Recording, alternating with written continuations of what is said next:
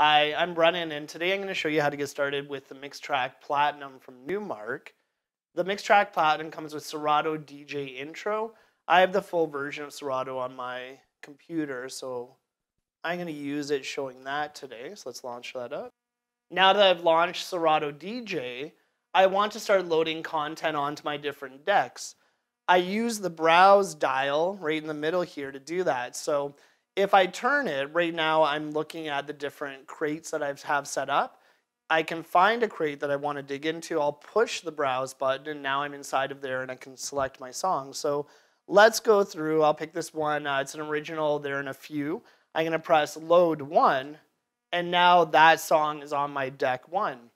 Let's go down and find another song that's going to work well with that. So we'll do I beat 2. I'm going to put that onto deck 2. So now I have 2 songs set up. You'll notice that all the cues have been highlighted when I did that. I've prepared those cues ahead of time, and what I do is I'll put the cue marker on the 1 beat. So I'll give you an example. When I do that, what it means is that if I push the cue on the 1, it's going to make sense in the song. Right? So here I go. I'll hit a cue.